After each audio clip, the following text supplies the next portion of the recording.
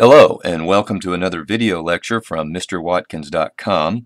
This is the video part 2 of the protein synthesis model, the simulation that we're running through.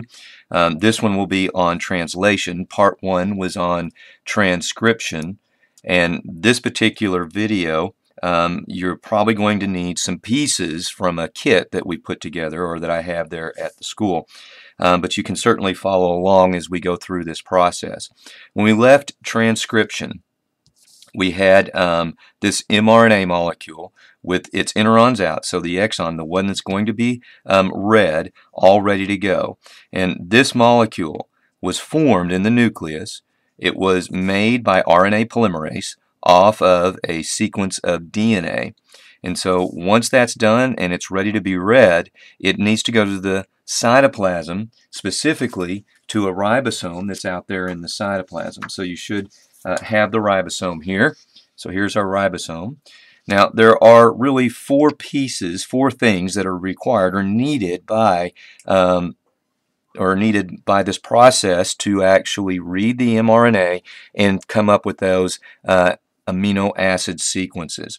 So the ribosome is one, your mRNA is another one, your amino acids, there's one there, here's another one here, that's also required, and you also need some transfer RNA.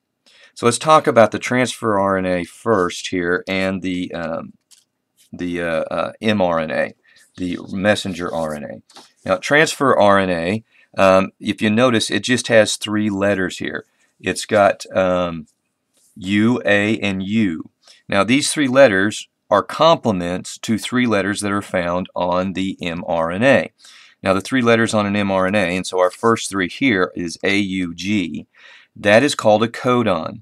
This is the actual word, if you will, that's read and translated to an amino acid, and it's translated by this transfer RNA, this tRNA. Now this tRNA would not go here because it doesn't have the right complements. It's got the A and the U right, but this last one isn't right. So this one would not land here.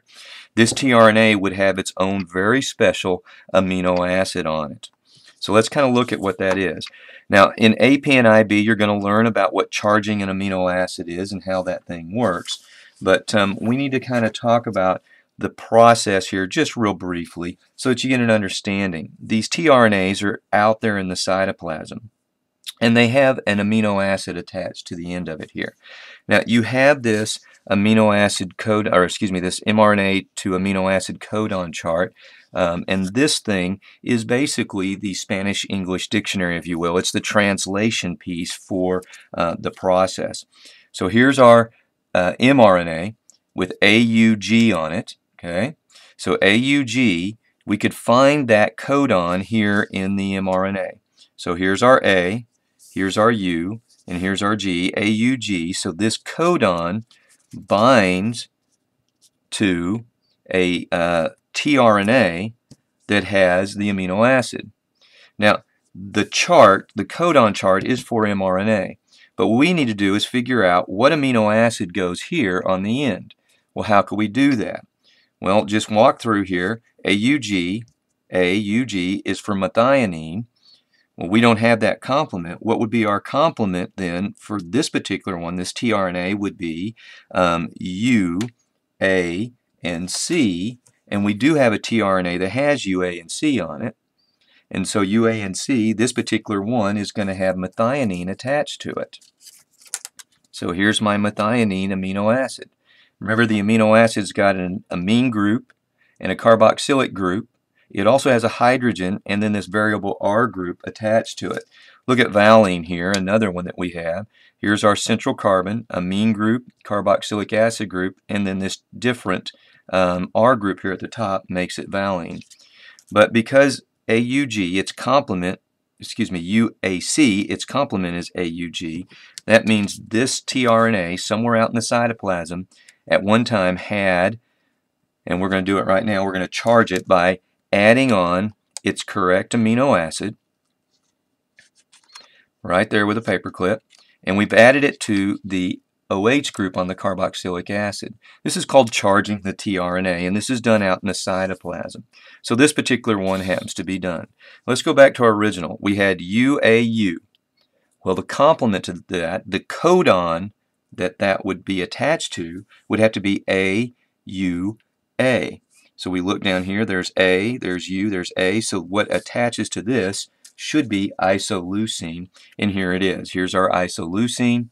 Again, we've got our amine group, our carboxylic acid group, our variable R group.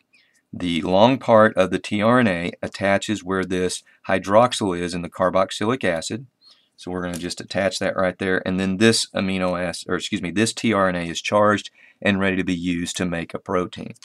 We've got 4 others here, so let's just go ahead and do each one. Here we've got GUG. Well, the complement to that would be CAC. Remember, we're looking for the complement because this reads codons, not anticodons. So our complement here would be C and A and C. So this one should be histidine, and we do have a histidine in the packet here, and it's kind of hard to see because it's yellow. But again, it's going to attach to the carboxylic acid side there. And so this one has all been charged and ready to be used to make a protein.